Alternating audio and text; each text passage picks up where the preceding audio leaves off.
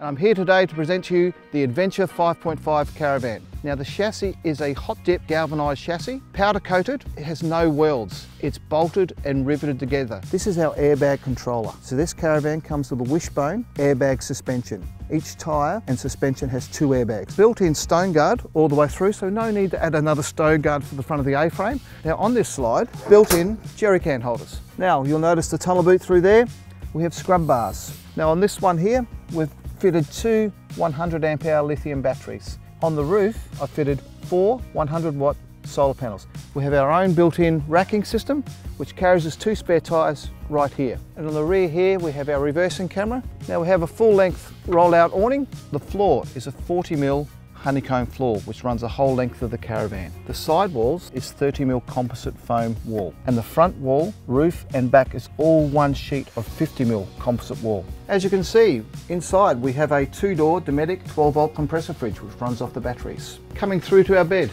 6'2" by 5' queen island bed, so we can walk around with robes either side, portholes with USB points and power points, a nice L-shaped lounge with adjustable table just here. Then we have our bathroom there, which has the front loader wash machine, separate shower and toilet, with our heating system in there, which is a instant heat continuous hot water system.